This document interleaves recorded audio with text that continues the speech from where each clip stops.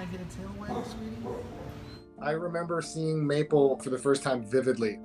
I felt this real soft, warm, childlike energy from her. You're okay, sweetie. You're okay, bud. You're okay, bud. The first things I noticed was that she was very acquiescent to human affection. Like she wanted people close to her. They had just cleaned her up and wrapped this kind of pink mummy wrap. Within a few seconds, I knew she was a dog that we could save. So, what we need to do is figure out a plan. We knew we had to get her out of there just immediately and get her to the hospital and go to work.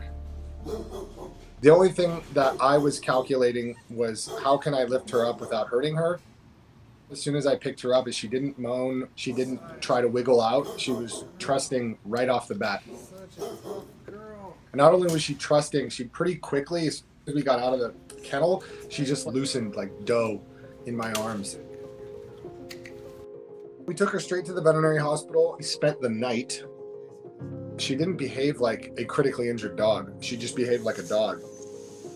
And when she got home and when she got up to the ranch, I got text messages from Randy. I remember it like it just happened. I froze and was completely just locked in. I sat and I watched as they carried her out of the shelter, and I could see a desire to survive, and said, I need to foster this dog.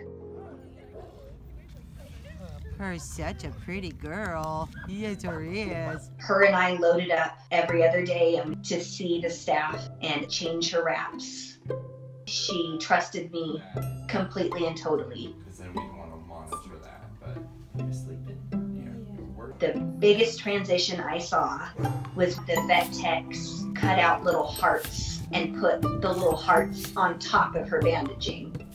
The difference when she came out that day, and it went from, oh, poor baby, to, oh my gosh, look at you. She walked out so proud, and her head was tall instead of down low that day, and her tail was up.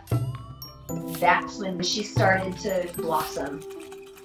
So my initial reaction to her bandage setup and her butterfly costume was like, whose idea was this? This is pretty brilliant. Randy and the whole team made it so wonderful for her. And I think she would have this extra spring in her step when she was wrapped up.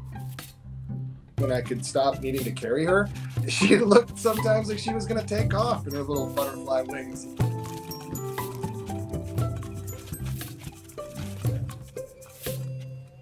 That combination of finally starting to feel better, and she had proper care and proper medication. She healed so quickly. It wasn't a month and she no longer needed the full bandage, and in 2 months she was bandage free. What is it that you're doing? Tissue paper? Being kind of enveloped in this love, it was like she knew she was okay. The 3rd month, she was in her forever home. It's a true bittersweetness to let them go. It was just right. And she jumped in her truck and it was time to go.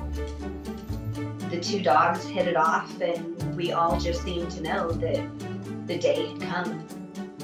I'm glad we're celebrating her victory, because it really does serve as fuel to keep us going.